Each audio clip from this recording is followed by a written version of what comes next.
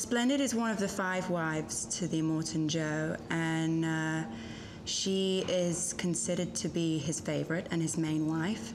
She's also heavily pregnant, we reckon around 7 to 8 months.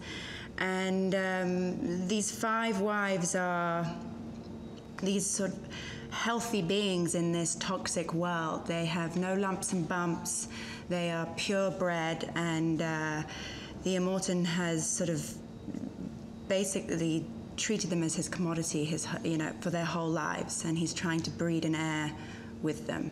And so Splendid is his favorite, and she is also the first pregnant out of all 5 of them.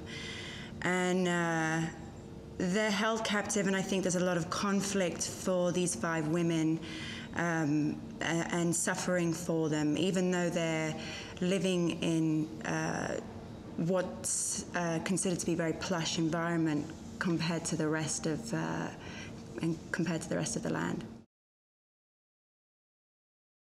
It's about a man, the Immortan Joe, who is a warlord of this post-apocalyptic world, and his most precious commodity is stolen by Furiosa. And his most precious commodity is these 5 women who are his breeding stock.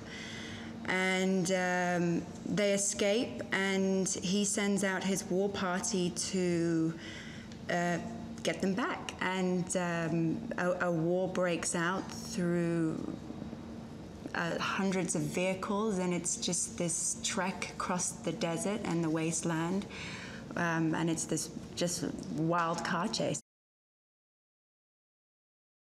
The one really special thing that I'll take away from this movie is having gotten to work with George Miller, who is a bit of a legend and an icon in the world of film, and getting to work alongside Charlize Theron and Tom Hardy, who are both of some of my favorite actors and who I love to watch,